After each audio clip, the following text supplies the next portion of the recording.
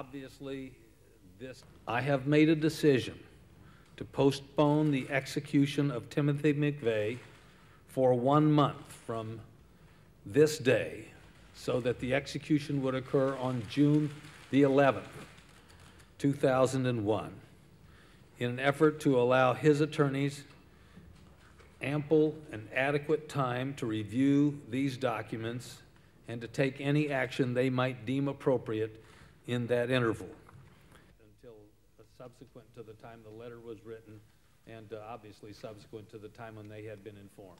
It is now clear that the FBI failed to comply fully with that discovery agreement that was reached in 1996. Today, I have asked the Inspector General of the Justice Department to investigate fully the FBI's belated delivery of documents and other evidence created during this investigation.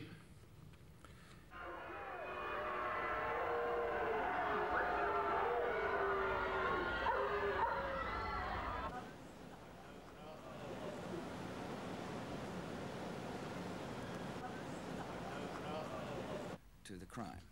It was Mr. McVeigh, as I recall, said he did it, and I take him for his word. I believe strongly the Attorney General made the right decision today.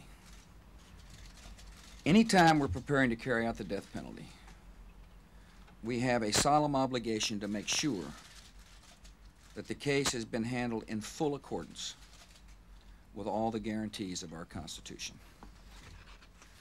The very foundations of our democracy depend on our ability to assure our citizens that in all criminal cases, and especially in the death penalty, defendants have been treated fairly.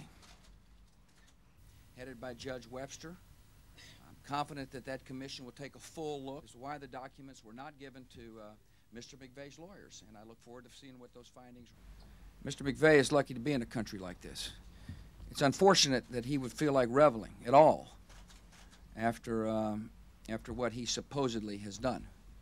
There's a lot of people's lives he affected, and there's a lot of people in Oklahoma City. I went to the memorial. I got to see the faces of people, the pictures of people whose lives were lost. I talked to relatives who still weep when they think about a relative. This isn't a time to revel.